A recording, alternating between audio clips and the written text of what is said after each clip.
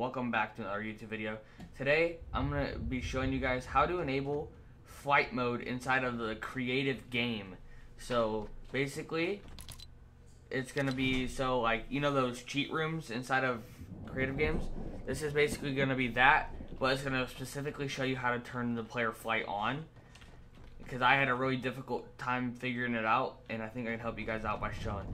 So first thing you want to do is go in here, go to the creative, and then go to the devices, get a class selector, click place now.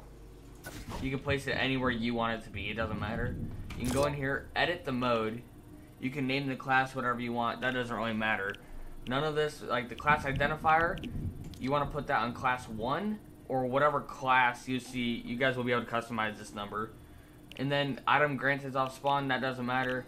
But basically it's going to be down here at the glider redeploy section where it says player flight. Where is that at?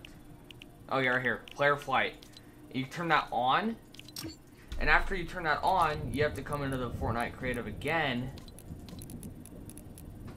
and go get the class selector. You click place now, it doesn't matter. And then you want to put the class, switch the class to the same class that you turn it on over here. So like you see it says class 1 here. So you want to put it on class 1 here. And then you can customize whatever team you want it to be on. Or like you get, like if you don't want it on, you can like put buttons in the game. There's a whole bunch of stuff you can do. And you also can make this give you guns. And you put guns in there and everything. But this is just for player flight. You see, I'm going to start the game. I have this all set up, so like I basically have a secret room.